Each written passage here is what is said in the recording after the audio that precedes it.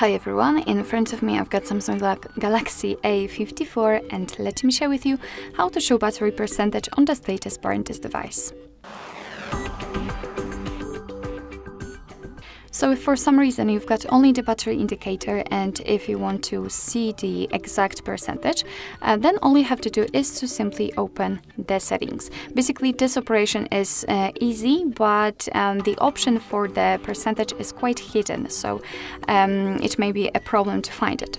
So if we've got the settings, we have to scroll down until we will find the battery and device care. So let's tap on it, and here we have to tap on the battery.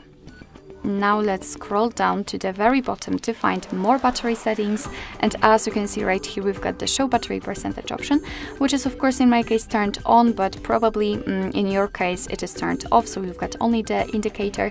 So just tap on the switcher, and as you can see the only option which is available here is to show the battery percentage next to the battery icon.